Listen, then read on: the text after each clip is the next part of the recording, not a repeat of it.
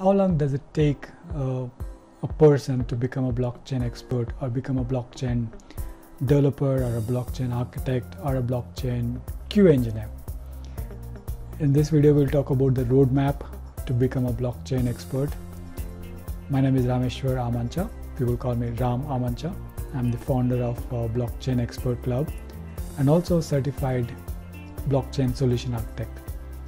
So in this video, we'll talk about what is the roadmap, what you should be doing to become a blockchain expert. First, I want you to identify whether you want to move into technical or non-technical skills. When I say technical, programming skills, whether you want to become a programmer or you want to become a non-programmer. Non-programmers like business analyst, test engineer. There could be a bit of programming knowledge required for an architect, but not to a great extent. But if you are decided to become a programmer, then I want you to decide which programming language you want to master it. So those are the prerequisites before you jump into the next things. And once you decided, okay, become a programmer or non-programmer, then you have to go learn that particular skill. Maybe you can learn the skills based on watching YouTube videos, probably take it up on a Simply Learn or a Udemy, or probably you can join my course as well, where I have a complete course as well as a support system. Mine is not just a course where you learn and go. You're part of a tribe, you're part of a group for the next 1 year, so that we sail along with you, you travel along with me. Okay, this video is not about promoting myself, so I'm just giving a glimpse. Once you identify your source of where you're going to learn, you have to learn the basics, right? So first, foremost important thing for a blockchain expert is to learn command lines. Whether you are a tester or a developer or architect, you need to learn command lines because blockchain doesn't have any UI. For a test engineers, of course, you will have a UI to validate, but some of the basic commands you should be knowing it, right? So that's very important for blockchain experts, having knowledge on the command lines. And you should be knowing how to use Linux or Unix systems. Again, blockchain doesn't have any fancy UIs now, so it's very important to learn these things. And then the next thing is specifically for the developers, I want you to learn JavaScript. JavaScript is basically a foundation for any new programming languages which you're going to learn in the future, right? So once you have knowledge in the JavaScript, then I want you to learn Node.js, because Node.js is going to be a mid layer where it will talk to both front end as well as the blockchain network. So that's important, you have a knowledge in the Node.js.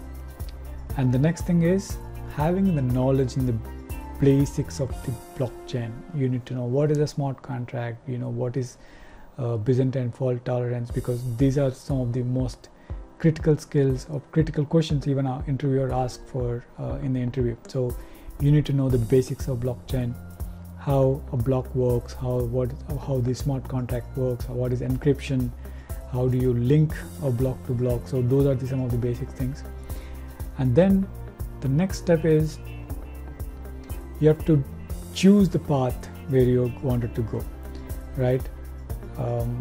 Maybe you want to learn Ethereum, or maybe you want to stick to public applications, or maybe you want to stick to private enterprise applications.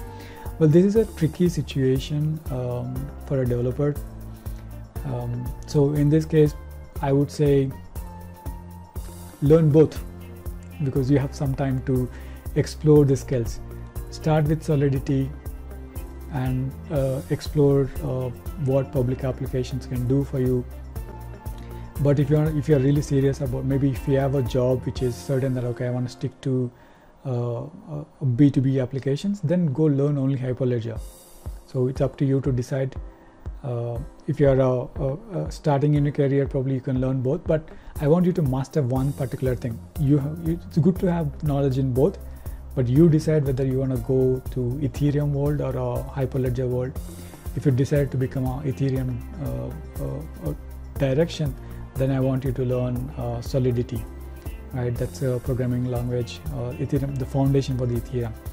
And if you wanted to go towards the Hyperledger, learn Golang. And then after learning this, the next important thing is I want you to learn Web3.js, because this is the library which will connect both the backends and the blockchain network. So it's very important to learn this. There's something like MetaMask, you need to know about this. And after this, you need to know the frameworks. There's a TUFL suite, you need to know about that. You need to learn about how to use these frameworks. There's Ganache environment for deploying the production QA or a production environment. So you need to know these frameworks and the environments. Okay, once you learn all of that, that's when you start exploring the career options for you. And yeah, so once you learn the skills, start applying for the jobs, and probably end up in a good career growth. So probably you'll earn 3x or 4x of what you're earning now. So that's the career path for you to become a blockchain expert. I hope you learned something on this video. And if you want to become a blockchain expert, do subscribe to my channel and also join my exclusive Facebook group for the blockchain seekers. I'm going to give the links below in this description. So join those groups so that you will have more knowledge. And if you decide to learn from me, I'll be launching the courses soon, or maybe I might have launched the courses by now. So go learn from me and become an expert. If you really like this video, I want you to like this video. If you're not subscribed, I want you to subscribe this video, and I want you to type in a comment, what is that you learned? What is your challenge to become a blockchain expert, a blockchain developer, or a architect, or a test engineer? Put those in the comments. I will answer to those comments. I'll reply to those comments. What is the challenge? What is stopping you to become a blockchain developer, or a architect, or a business analyst, or a QA engineer? Put those comments. I'll be responding to those comments very, very shortly. Happy learning. I hope you'll have a wonderful career in blockchain. All the best, and I'll see you in the next video. Bye for now.